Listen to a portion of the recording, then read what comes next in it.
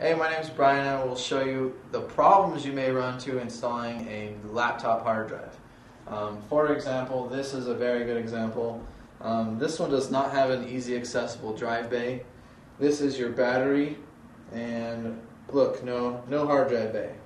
Basically what you're going to have to do with this one is you're going to have to open it up and go underneath the keyboard, take everything apart. It's going to get a big mess and you're not going to want to do that. You're not going to know how to put it back together unless you're me.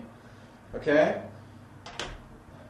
This is an example of a hard drive bay where you may recognize that might be easy for you. Okay? You pop open the faceplate after doing a couple screws. Okay? This is what the hard drive looks like when you pop it out. Okay?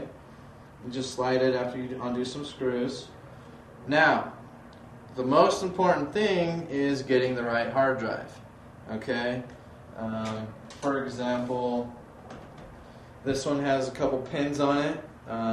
It's called a PATA hard drive, and you do not want to put in a SATA hard drive. Like so. This one is a SATA hard drive. Okay? It does not fit in these pins. Okay?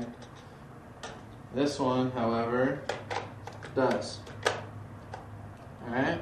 If you get the wrong hard drive, it's not going to work, and you're not even going to be able to install it at all. So, those are some problems you may find installing a laptop hard drive.